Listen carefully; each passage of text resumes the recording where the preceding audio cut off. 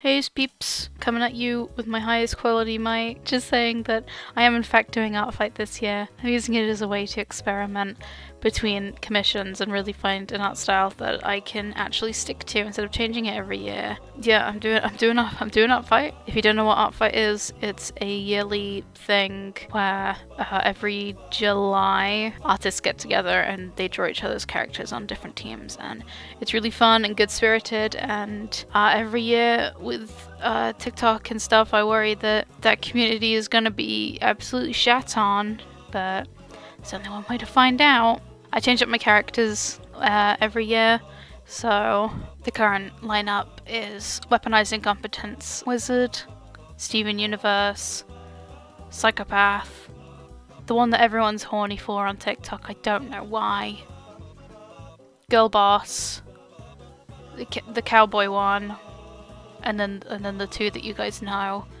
but not Slate and Boulder because I can't be bothered. Maybe I'll put them on there.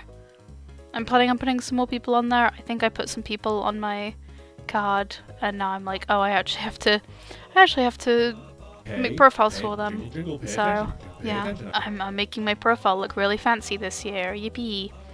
I'm also working on the reason why I haven't posted in almost 4 months, maybe more, is because I've been working on a crazy big video to do with my D&D campaign, and I, for some reason, thought it would be a bright idea to connect a bunch of dots in the middle of the night a few days ago and